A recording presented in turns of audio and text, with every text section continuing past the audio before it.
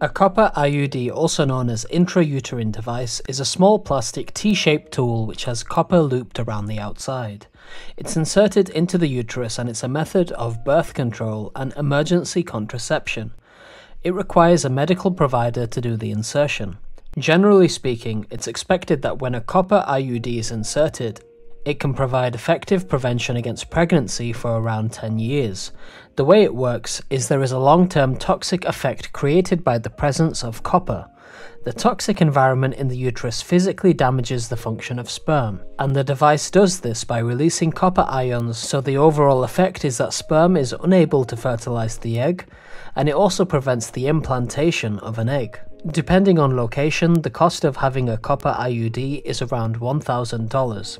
In cases of when it's used for emergency contraception, a copper IUD does not have reduced efficacy when the person has a high BMI, whereas emergency contraception like the morning after pill or Plan B can be less effective in those with high BMI.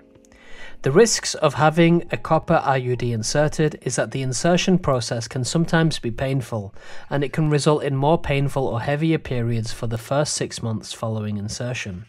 If you do decide that you want to get pregnant though, the copper IUD device can be removed.